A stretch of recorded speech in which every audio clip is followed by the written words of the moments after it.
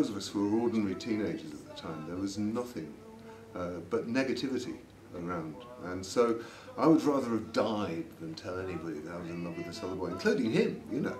I never told him at the time.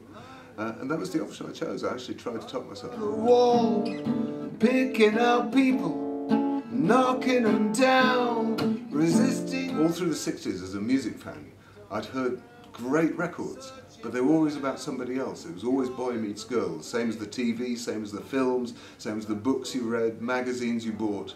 Everything was boy meets girl. And I thought, you know, if in my own small way, when I get a music career, if I ever do, if I ever get a chance to do that for somebody else, then I'll do my best. Sing if you're glad to be gay. Just sing if you're happy that way.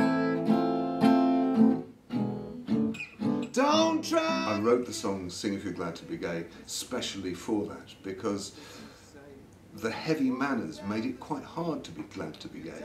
And lots of people were wearing badges in the clubs that said glad to be gay. The slogan and the badge came first, the song came second.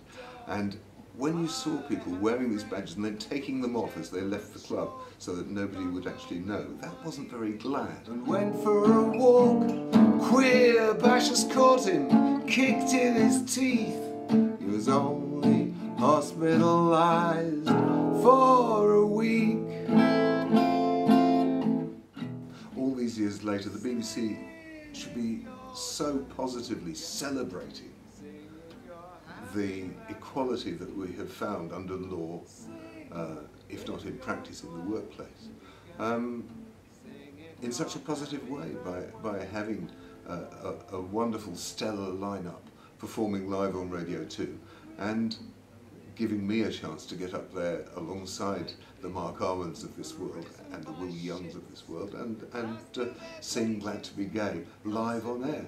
It's a brilliant vindication. All the scandal and slander that fits, they doorstep their victims, tap into their phones. Homophobia as a term was a brilliant turning point for us, that it enabled us to actually nail what's going on, which is it's the other person's irrational behaviour. It's not a disease that we're suffering from, or a sin that we're committing, or a crime that we're committing.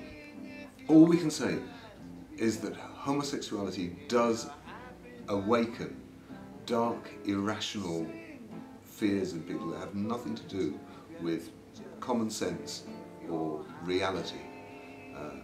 And we have to educate.